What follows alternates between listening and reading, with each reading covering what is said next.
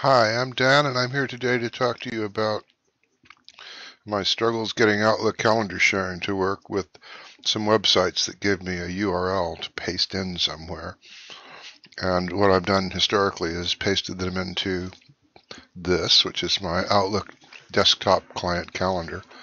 And the way you would do that is you go to Open Calendar here from Internet, and you would paste the URL in there like that, and then you click OK. But I'm not going to do that because that seems to cause problems. I'm not sure why, but okay.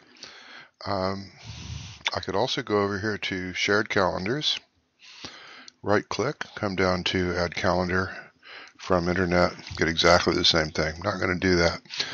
That seems to cause some issues, I understand from research, due to the way that Microsoft has changed their processing approach.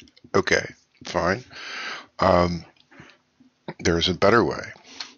I'm going to go to my web view. This is the same calendar seen from the web server somewhere in the cloud that is operated by Microsoft, and it's Office 365. All of the things on my desktop are really just mirror images of this anyway, and so if I really want to add something and have it work well, it does make sense to do it at the source, which is what I'm going to talk to you about now. So I'm going up here at the top of this screen, and I'm going to click Add Calendar from Internet. Here is a link to the calendar box that opens up, a little dialog box. I'll paste in my link. I'll give it a name, which is a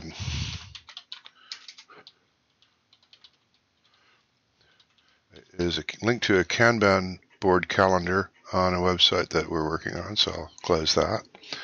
And now that's been added over here to the other calendars in my Internet view, my web view. And also, if things are working right, yep, it's been added here to my desktop pretty quickly. And if I click that, what I see here then is I've got two items on there for some reason.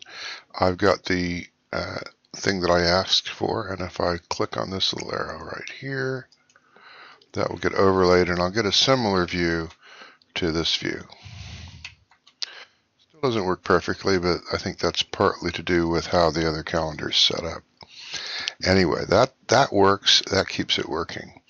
What I've also found is that since I don't want to have all of these open on my desktop at one time, it's useful to me, you may not want to do this, to have both of these calendars open, drag this across to the main calendar, close the one that you opened that you linked to, and most of the time those stay linked to the original and they'll move with the original, though you can't really rely on that. However, it's a bit of a workaround. It's good enough for what I need to do, which is to see everything in one place.